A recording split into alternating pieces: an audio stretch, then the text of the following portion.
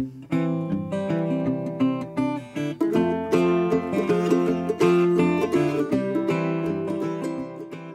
next one is My Creole Belle. It's a real Mississippi John Hurt classic. Everyone knows it. It's been done a million times by a lot of different performers. Doing it with a rhythm section, with really inventive and unique playing, I think it comes into its own. We also did a cool thing where at the end of the track, I asked the guys in the band if they would sing the refrain. Now I knew Sam Bush could sing, but I didn't know if the other guys could sing, and what blew my mind was how well they sang. In fact, they almost sang too well.